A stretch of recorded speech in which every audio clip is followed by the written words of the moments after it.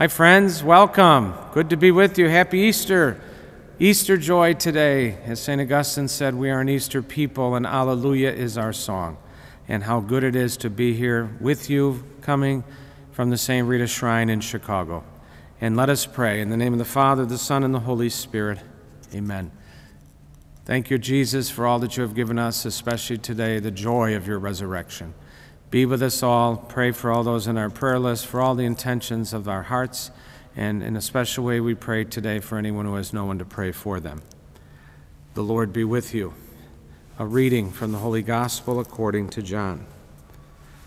On the first day of the week, Mary of Magdala came to the tomb early in the morning, while it was still dark, and saw the stone removed from the tomb. So she ran and went to Simon Peter and to the other disciple whom Jesus loved, and told them, "They have taken the Lord from the tomb, and we don't know where they put him." So Peter and the other disciple went out and came to the tomb. They both ran, but the other disciple ran faster than Peter and arrived at the tomb first. He bent down and saw the burial cloths there, but did not go in.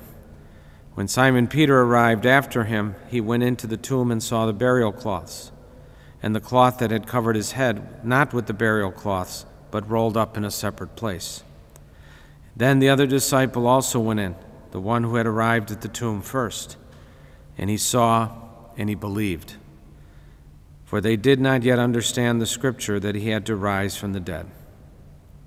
The Gospel of the Lord. They saw and they believed. Friends, how are we seeing and believing on this Easter morning? How are we understanding that Jesus has risen from the dead? How are we not understanding everything that happens in our lives, but understanding the one thing that is the center of our lives, and that is Jesus Christ as our Lord and Savior. Jesus Christ suffered, died, and rose, and that's what we celebrate today. That's why we're Christians. We're called to be another Christ. But the people in this story, imagine at first them seeing the empty tomb, and when Mary Magdala saw it, she thought they stole the body. Remember how they were already in grief. And imagine how they felt to see that Jesus was gone, his body was stolen.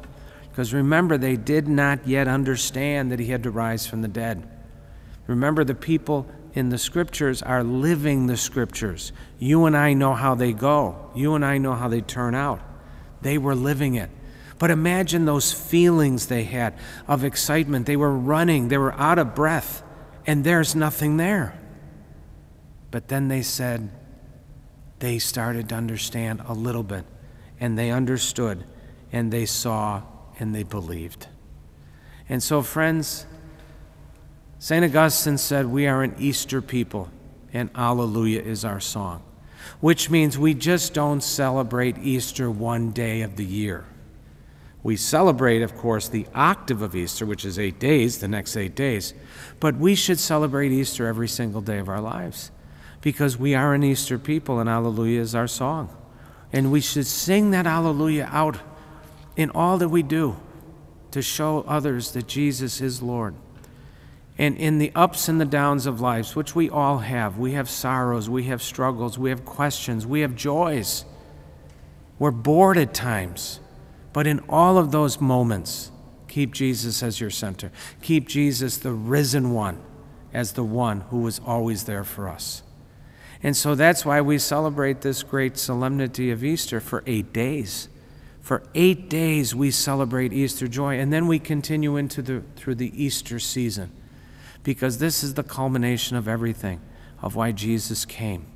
And whenever you look at the cross, always know you're looking at a love letter from Jesus himself, who shows us the way by the way he loved us. And he challenges us all to love. That's what this is all about, to love Jesus, to love God the Father, to love the Holy Spirit, and to love one another. It's all about love. Gandhi, who was not a Christian, said, if you Christians actually lived what you professed, you would change the world. And what do we profess? That we love God and we love God, our neighbor as ourselves, the greatest of the commandments. Jesus himself told us that. And so, friends, as we are today celebrating, maybe you're going to celebrate with family, with friends. Maybe you're going to celebrate by being on the internet with people, looking through FaceTime with people because you can't be with them. Or whether you're maybe going to pick up the phone and talk to a loved one. Let us know the first one who loved us is the one who saved us, and that is Jesus Christ, God the Father and God the Holy Spirit. Friends, we are never alone. We are always with God. God is always with us. And hopefully this Easter joy, this Easter resurrection will be something that we celebrate and live out each and every day of our lives. So friends, how good it is that we are together on this wonderful, wonderful day. And I hope and pray that we will all have a great Easter season. And remember, it goes on for 50 days. Celebrate it well. And I hope if you gave up chocolate, I hope you're going to eat a lot of it today. But if you gave up swearing, I hope you're going to keep on not doing it. God bless us all. And I hope and pray that I will see you this Thursday at the St. Rita Novena at 7 p.m., whether you can join us live at the Shrine in Chicago on the first Thursday of every month or online with the St. Rita Shrine website in Chicago. So friends, happy Easter. We are an Easter people, and Alleluia is our song.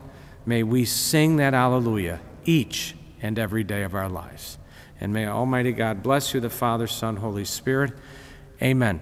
And if you can, like the video, because then that's how we evangelize, how we get the message of Jesus out to more people. So if you can, like the video. God bless. Happy Easter.